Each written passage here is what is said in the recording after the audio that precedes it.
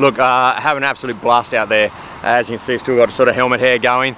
Just stepped out of the kart, but look, it's been absolutely fantastic. I've even sort of got the calm down sign a few times out there because you're just getting carried away with it. Because look, it's something I think every kid, or every young boy anyway, when they sort of grow up, one of the things they want to be is a race car driver, and this sort of takes you back to sort of those days where you can get out there and put that foot down and yeah, give it your all. Have you never been to Daytona before? No, I never have. I've done sort of go-karting before, but never been here before. So this is my first sort of taste of it, and look, absolutely loved it, that's for sure.